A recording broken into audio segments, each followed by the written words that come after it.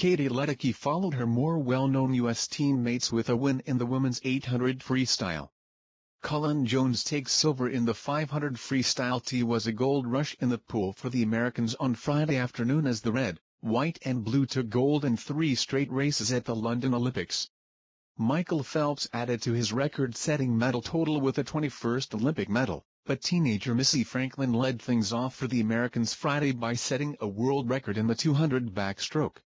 It was her 3rd gold and 4th medal overall at the London Olympics. Franklin clocked 2 minutes, 4.06 seconds, 0.75 quicker than the mark set by Kirsty Coventry of Zimbabwe at the 2009 World Championships in Rome in a now-banned bodysuit.